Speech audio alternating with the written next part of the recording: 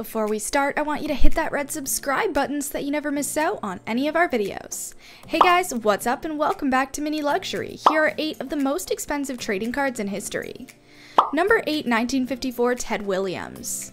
The 1954 Ted Williams trading card is a sports card that got sold at an extraordinary price of about $69,000. The main reason for this card's high value is the signature of Ted Williams' legendary.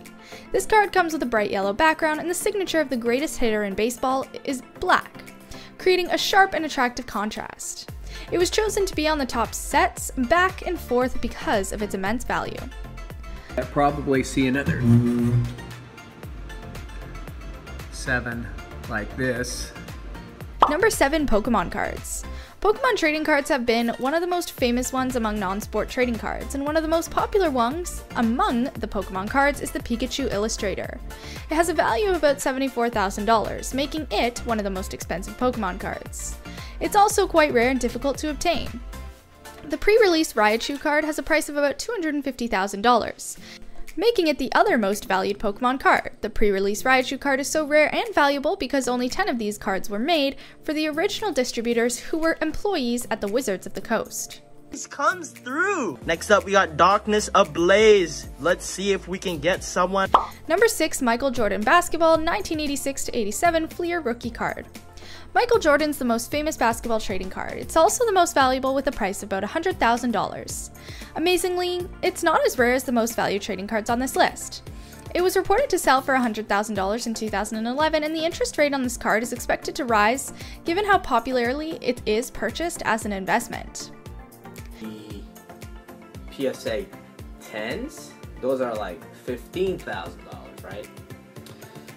Number 5, Babe Ruth 1915-16 Sporting News.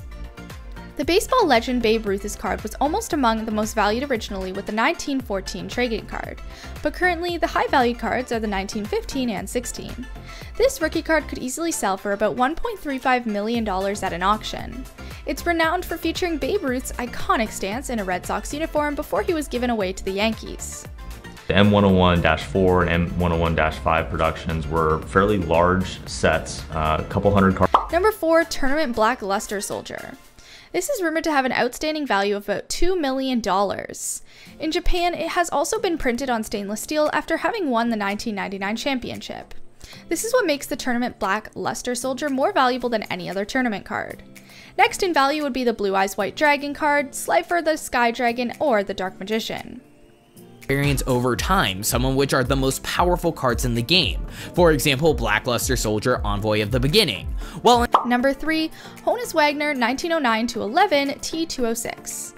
This is arguably the most well-known baseball card among trading cards. One of the main reasons this card stands out among others is that its relatively extensive dimension.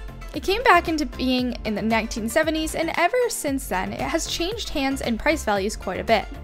It was sold in 2013 for $2.1 million, and later the private selling of this card brought the price to an exquisite $2.8 million.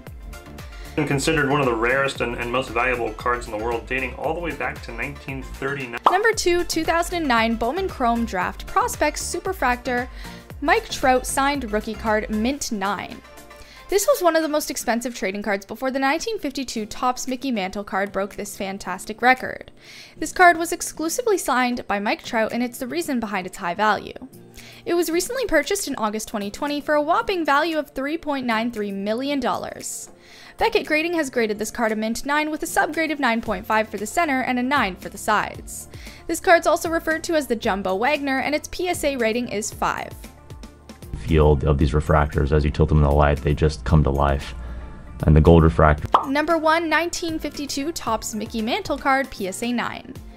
Currently, the most expensive trading card in the world is the 1952 Topps Mickey Mantle card.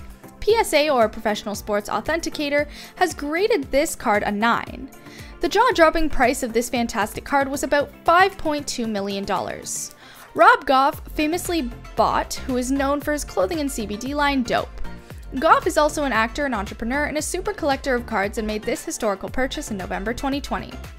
The trading card culture might seem to be an outdated or old school concept. However, even now, collecting trading cards can be a highly profitable investment, as it can sell at pretty huge numbers and interest rates. But this brings us to the end of our video. I hope you enjoyed it. Hit like if you did, and don't forget to subscribe to our channel so you don't miss out on any videos in the future. Also, watch the 2 videos that are on your screen, because I'm sure you'll love them. And with that, I'll see you in the next video.